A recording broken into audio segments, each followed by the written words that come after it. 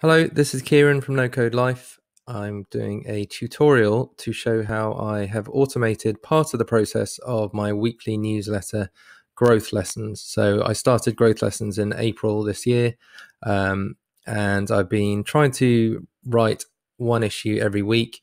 I found that it was becoming quite time consuming in terms of creating the campaign and updating my website. So I did a bit of automation in Integromat, which has been really useful, and I wanted to show just how it works. So this is what one of my normal weekly emails looks like. There's a brief introduction from me that's got a link to the podcast episode. Then there's the title of the article, a screenshot of the website of whoever it is I've interviewed, a picture of the interviewee.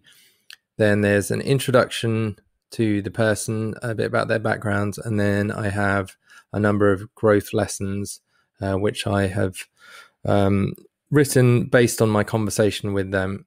And then at the bottom, there's a link to them, to their website. And there's also an ask, call to action for readers saying, please, can you retweet this tweet? And so I will, when I send out my email newsletter, this tweet is already on my Growth Lessons timeline, ready for them to retweet. So the first thing is it's important to have a fixed format for all your newsletters. Otherwise, it's very hard to automate it. Also, it makes it easier for readers when they're opening up, if they know what to expect. It just takes a little bit of the work away for their brain. So I also have a website here, which is just a WordPress website, and this is where people can go and read all the kind of back issues. And it's in very much the same format as the email. And I have a Twitter account here where I post links to the articles and also post graphics and things like that. So the challenge I had, I also have MailerLite, which is where I send the emails from.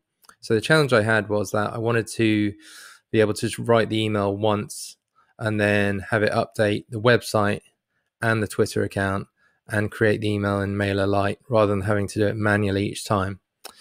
And to do that, I use this Integromat automation here, which I will explain.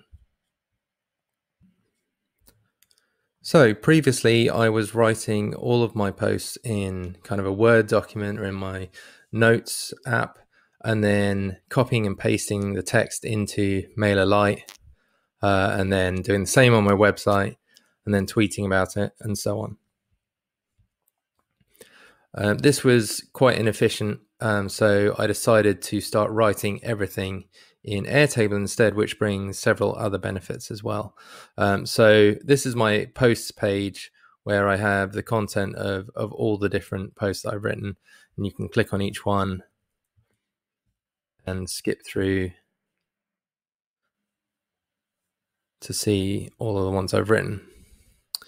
So this has a number of fields, including things like the product image, the founder, the founder's name, my introduction, and so on. Some of these columns, like the founder's first name, automatically fills. It's not a very exciting formula, that. And then if you click on one of them here, so this is the one that I want to create. This is my latest one. I've got the title there.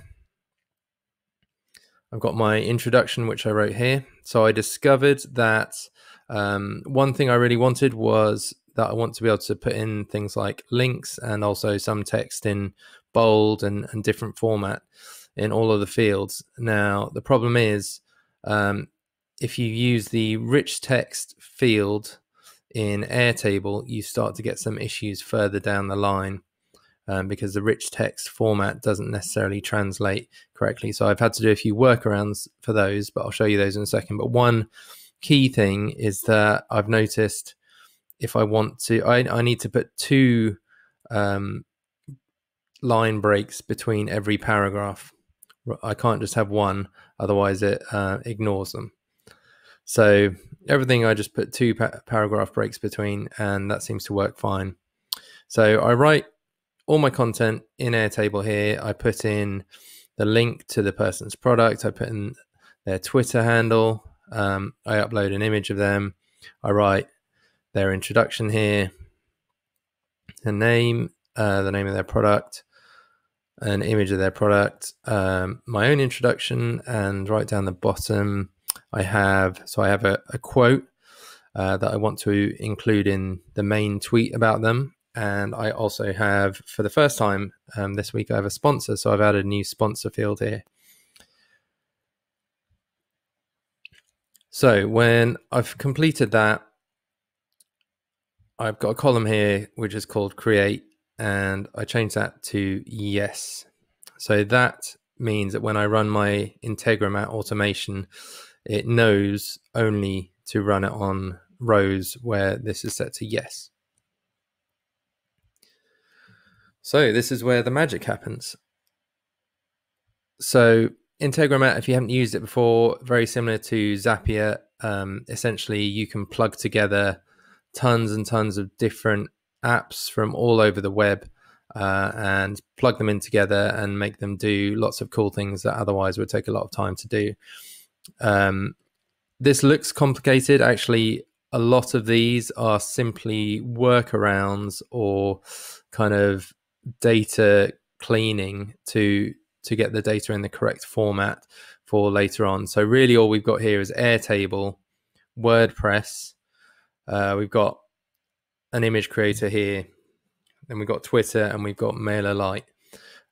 So everything else in between I will explain, but they are not crucial. They are simply workarounds. So the first thing to do is to link up. Oh, and by the way, you don't need to do your automations in a spiral or swirl like I've done. You can do them in a straight line. I just thought this looked fun. But it's actually a bit annoying when you start adding more in because it messes it up. So the first thing you do is you get the Airtable block for Integromat, and you need to connect it to your Airtable account. So that's just a matter of clicking add, and then you log into your Airtable account, and then it's able to access it. So then you choose the base that you want from your list of Airtable bases, and you choose what table you want within that. So I want posts, and you can put in any kind of formula here to filter the posts you want. So I've said I want the column create to be equal to yes, which is what I've just changed here. Create equals yes. So it should only grab that one row from the table. And just to make sure, I've said maximum records is 1 that it can bring through at any time, because I don't want to accidentally have it bring in all of my previous posts, because this publishes things live onto the internet. It doesn't just save drafts. So the next two things, HTTP getter file. I discovered after doing this that if you have an Airtable like this, where you've got product images uploaded, you actually need Integromat to download those images. You can't just use the URL later on to upload them to WordPress. You actually need Integromat to download those images first from the links, and then later on you can upload them to places like WordPress or MailerLite. So that's all these are doing. So you need one per image. So this first one is saying I want the product image URL from Airtable. So if I click in here, you can see you get a list of things that you're able to access in this block. And I can go down here and I say, okay, I want the product image. So I could just click on that. But within the product image, I actually just want the URL. So I click that and it gives me this here, which is then going to download the image from Airtable. So I did the same thing here for the founder image URL. So Integromat will then have downloaded those two images. The next three things are this service called Markdown. And again, this comes as part of Integromat. So what Markdown does is it takes the rich text format from Airtable and converts it into HTML, because I discovered that by trial and error, I discovered that if I just took the rich text fields from Airtable, the ones where I've got the links and the writing in bold, like this one, the formatting was completely messed up by the time it got to MailerLite. So I realized that actually Airtable rich text is written in Markdown and I want it in HTML. So all this does is it converts the Markdown from Airtable into HTML. So again, like the HTTP apps, I had to do this individually for each paragraph or each section that I want as HTML. So I've got growth lessons Markdown. So that's the main body where I've written my growth lessons. This is the founder introduction. And then this is my introduction for the email. So I've just got 3 of those. And the important thing with Integromat is these little numbers here. They correspond to the order that you've done things in, but you need to remember those. Unfortunately, I don't think you can rename something so it's easy to find. So I just have to know that Markdown 5 is the growth lessons Markdown. So I need to know that for later. The next 2 things are silly, really. But I discovered that for some reason, when it makes the HTML from the Markdown, it was putting line breaks, whereas really I wanted a paragraph symbol, HTML symbol. So this just finds line breaks and replaces them with the paragraph symbol. And this is the text it's doing on. So that's doing on Markdown number 4. And I've got another one here doing it Markdown number 5.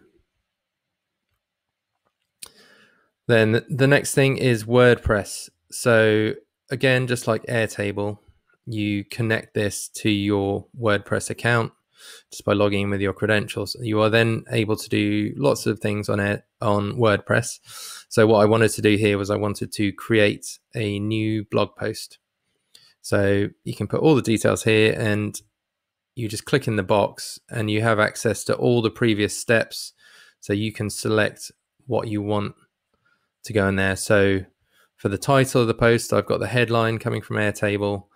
For the content, I'm using the Markdown to HTML because I don't want the original growth lessons Markdown because the formatting won't be right. So I want the converted one. So I have to choose the appropriate Markdown to HTML version here, and same for the excerpt.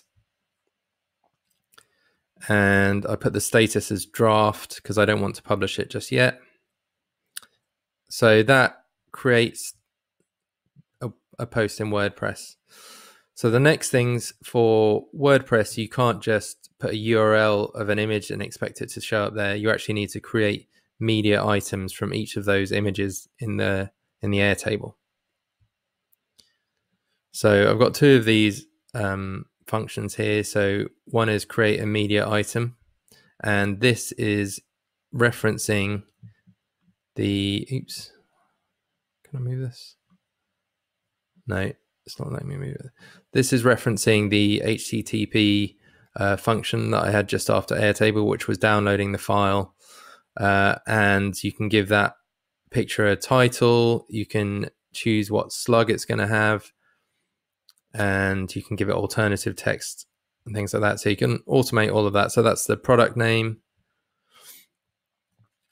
Did exactly the same thing for the founder image. So again, it's getting that from the earlier step. And the reason I created the post first rather than just doing the media images is because actually when you create the media item, you can then add in the post ID that it's going to be tied to, which just makes it all linked together a bit better. So this, I can't quite remember why I did this, but maybe it'll come back to me. Maybe it'll come back to me in a bit. but it's probably not important. And then the next step is update a post.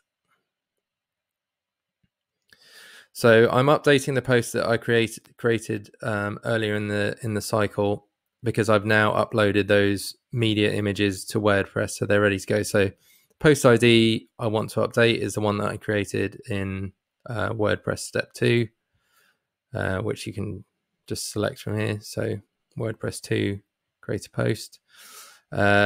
Things like the title that I've already put in, I don't need to update, but here I'm updating the content.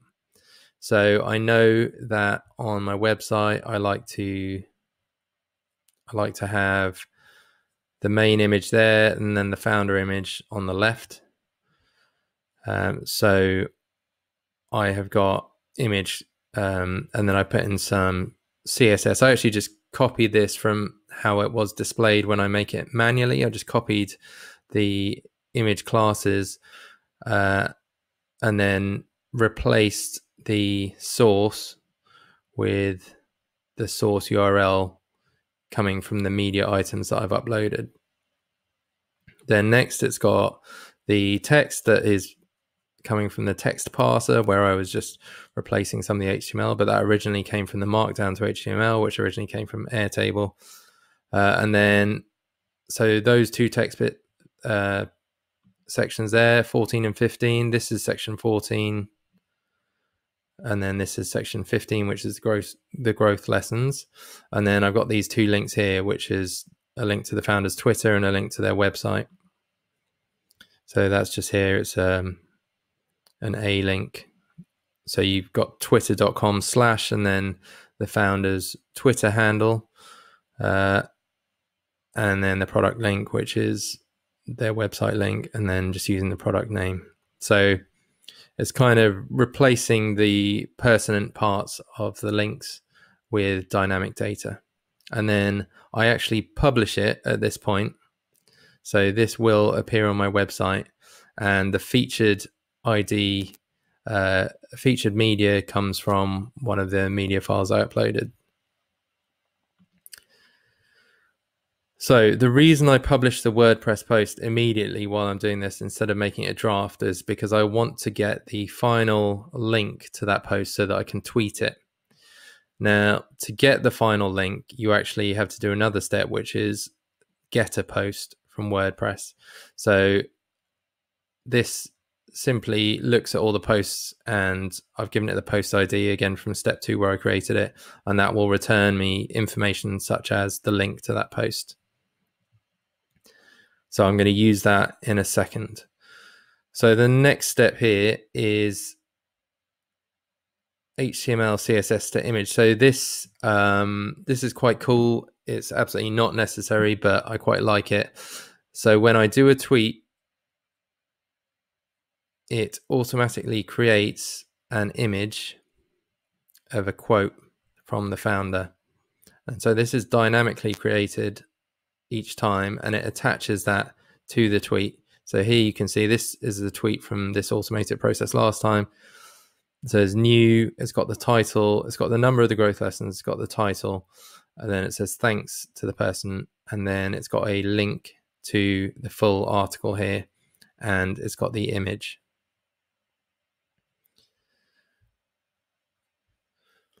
So this was quite painful. I basically had to create the HTML and CSS from scratch to make an image that looks like this one. So that's why it's pretty simple. But so it took a bit of time to do it. But the thing is that now I can churn those out, and it will just update the necessary parts of the image with the dynamic content. So the tweet quote that it's getting is from my Airtable. So at the end of, after writing a post down here, I have a tweet quote section, and I just paste in or type in one of the best quotes from the interview. And you put your CSS in here, Then there are probably simple ways to do this. I actually did it from scratch with HTML and CSS, but there are probably simpler ways or websites where you can just style it how you want and it will output your HTML and CSS. So this actually creates that image. Then the next step, so again, this HTTP, just like the ones before, downloads the image created here so that it's ready to use later on. Then Twitter creates the tweet. So the tweet it's creating here is in exactly the same format I just showed you. It's getting growth lessons number, that's from Airtable, the headline, that's from Airtable, the founder Twitter handles from Airtable, and then the slug it's getting from the get WordPress post that I showed you earlier, and then it's uploading a file here, and it's just getting that from the HTTP module that was previous. So this will actually, so I've just published the WordPress post. This will then tweet about that post with a link to it. And then the next step is MailerLite. So this simply creates a new campaign or a new email, gives it the subject with the growth lessons number and the headline, again from Airtable.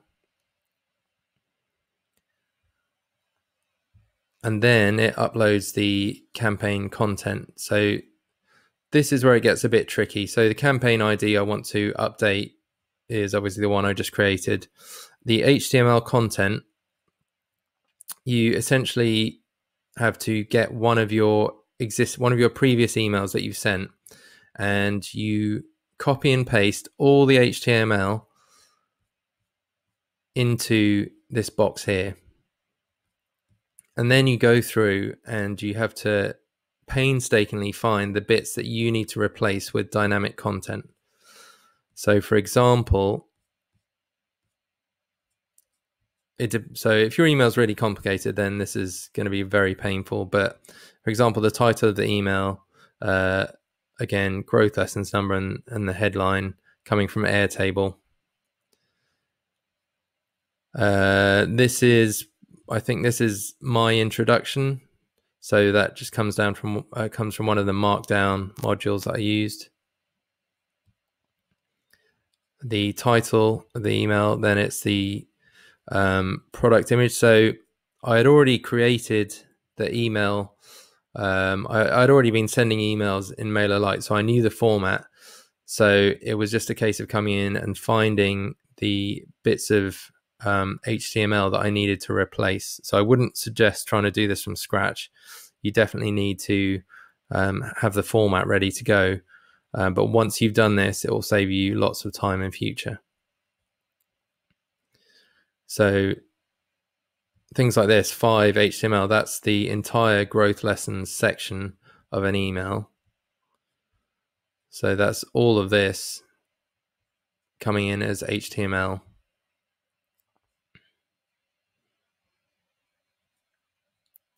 And then the other cool thing is that at the end of my email, I ask people if they will retweet the tweet that I've just created in Integromat that's just been posted.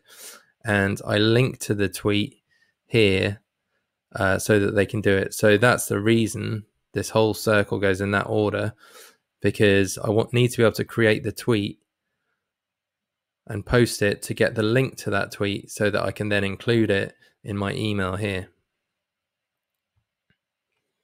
Oh, and the other thing I should mention, you also need to have plain text content for people that have a browser that doesn't support HTML, if that exists, or an email client that doesn't support HTML emails.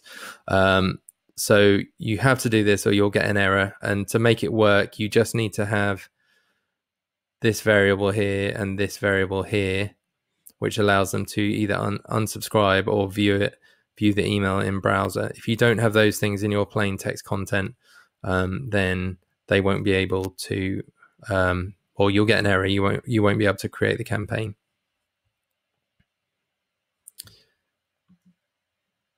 And then final step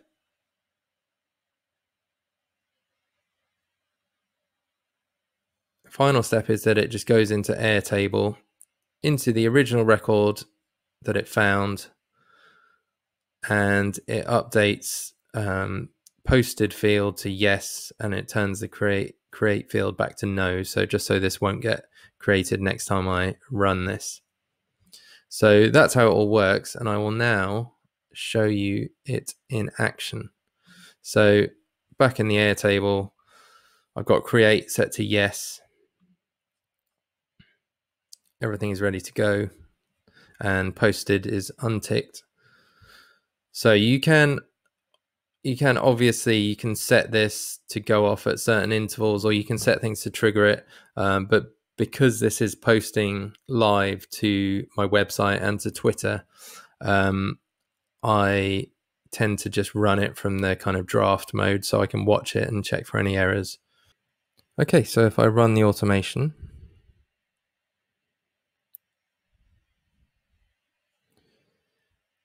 if we look at my campaigns here in MailerLite, a couple of old ones here, but so these are the drafts, a couple of old ones here, but in a second you will see the new one that's been created. Okay, so that's been run. So if I look at the website,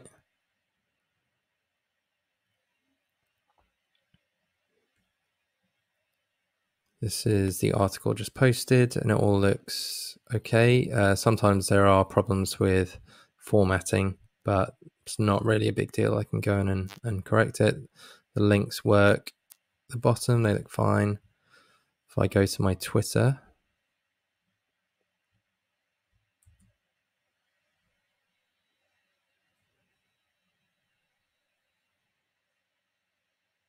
okay, there's the tweet. So dynamically generated image is that. Looks okay. And it's got a link here to the blog, so that all works fine. And then if I go into my campaigns and refresh, so there's the email that's created.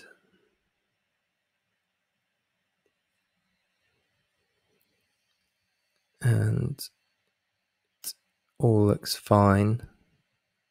Got the new sponsored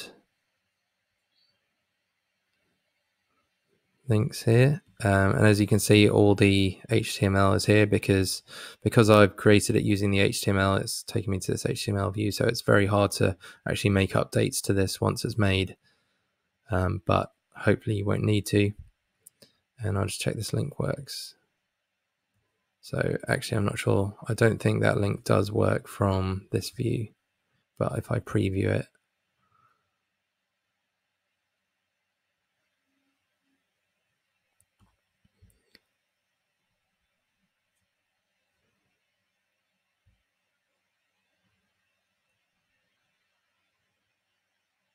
so that takes me to the correct place, and I'll just check the link is working to the sponsor. No, it's not. Okay, that's not a problem. I can fix that in the HTML. So it's always worth checking all your links before you send anything, because small things can mess up. But overall, it works fine, and I can now schedule that email to send tomorrow, and it's all kind of linked together, and it's definitely saved me a bit of time, although obviously I still have to write the whole thing, which is the bulk of the work. But this automation allows me to spend more time thinking about what I'm going to write and less time actually posting it online. And in future, I'm hoping to include a few more steps to this, to post it places like LinkedIn and Facebook and things like that. Anyway, I hope that was helpful, and thanks very much for listening. Obviously, reach out to me on the Growth Lessons Twitter or on my No Code Live Twitter. I'm happy to answer any questions.